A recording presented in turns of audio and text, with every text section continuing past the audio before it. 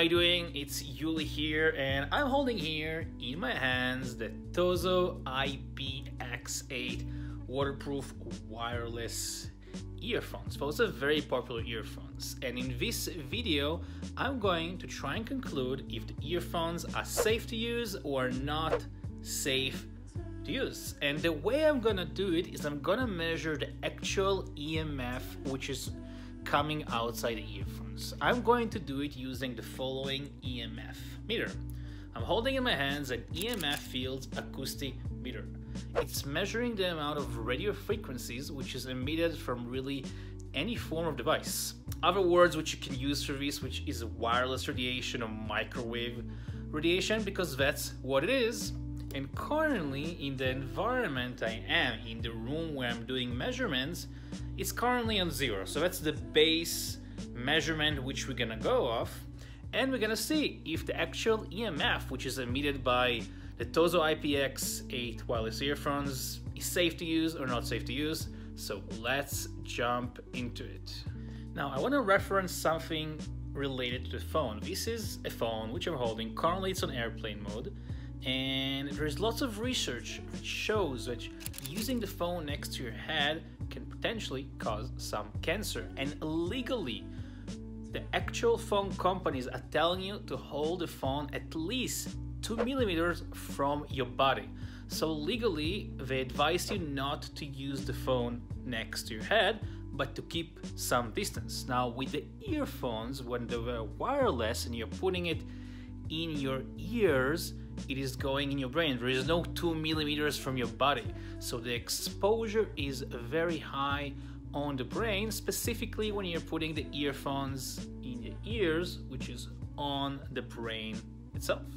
Okay, so I have the 2 earpods which are supposed to go to the brain after they've been charged using this wireless Tozo station. And I have no Bluetooth on my phone. Those are just the earrings, the earphones which you're supposed to put in your brain, and they are putting out very large amount of radio frequencies. So the device is picking up around peak of 3 volts per meter. Now the distance is usually your friend with such exposure, but the thing with the earphones, you're putting them on your brain, and this is without the actual phone. Let's put some distance. You know, some distance is still very high. I'm gonna put it even further. Only with this distance right now, the levels are becoming more or less acceptable. However, this is not how you are using this product. The way people use the Tozo IPX product, you put this on your brain, meaning this is how close it is, and this exposure, what you see here on the device, is what goes on in your brain. As can be seen again, this is something you put on your brain. So unfortunately, those are very high exposures. This is without me even activating the Bluetooth. So if right now I'll go and we'll connect to the Bluetooth, and right now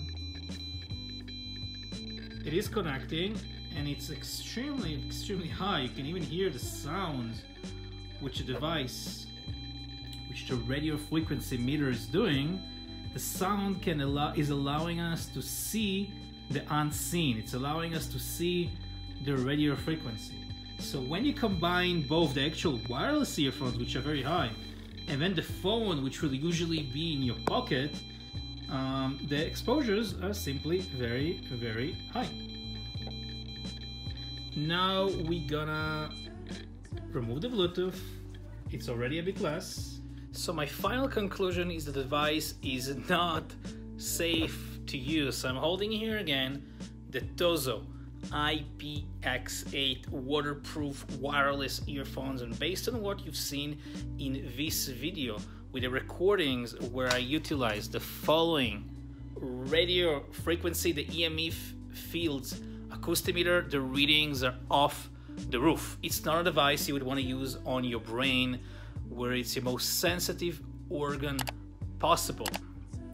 My conclusion from all we've seen in the video is it's not a device you want to use. I would skip using the Tozo IPX8. It failed the wireless radiation test, and I would rather use wired earphones which don't emit any kind of wireless radiation.